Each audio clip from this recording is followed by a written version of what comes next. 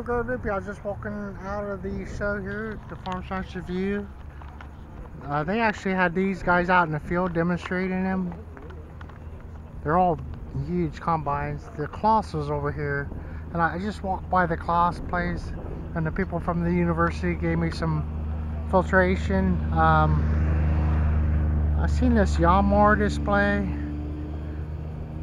I think the government had a regulation on importing these until in the 90s, but I'm not sure how that happened. But they have this little mini baler, and there's some videos on this. It puts out this tiny little bale. I mean, here's my air filter. You see the scale? That's like a little lawnmower tire. But if he was in a bind just to bale some hay, maybe just with one horse, I don't know.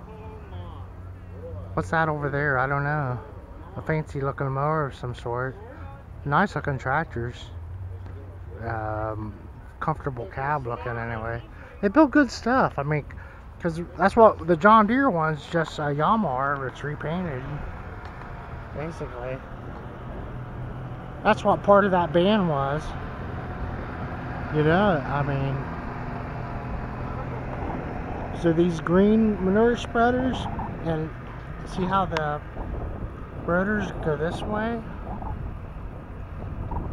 I think that's what my one neighbor had. It was one I never seen before, and he had the one that shot it out the side before. So she's selling clothes over here, but this is kind of like an equipment row.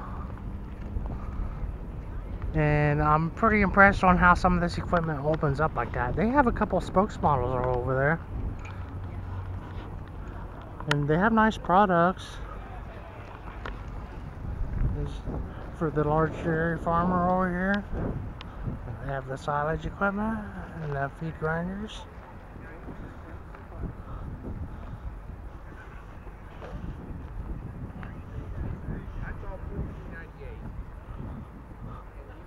Myers.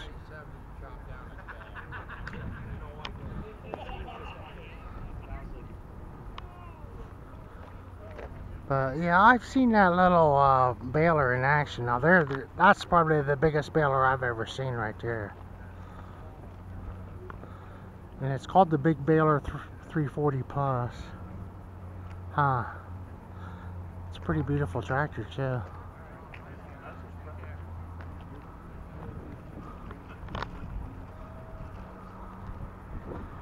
RD Holder Oil Company, a big New Holland sprayer, and some tillage equipment. I'm gonna walk back out here to the bike, I guess, guys. These are the guys that deliver our gasoline to us at the gas stations. These are kind of funny looking buildings. They go up fast.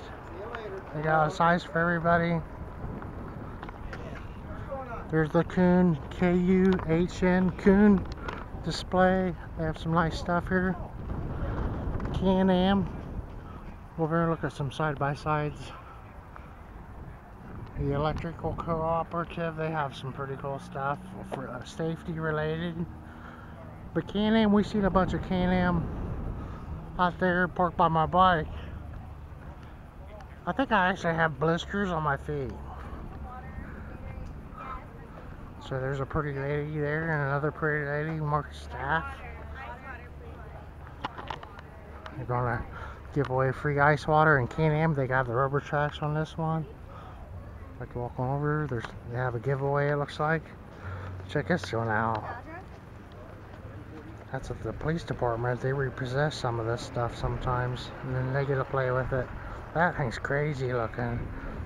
It starts out at $8,800, but it looks like $8,800 in tracks on it.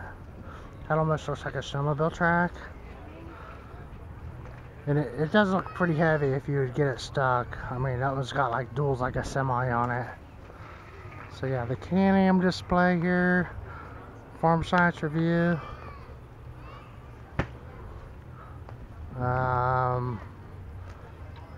Well, a 1000, that's what I was thinking, yeah. 1000cc engine. They put the prices right there.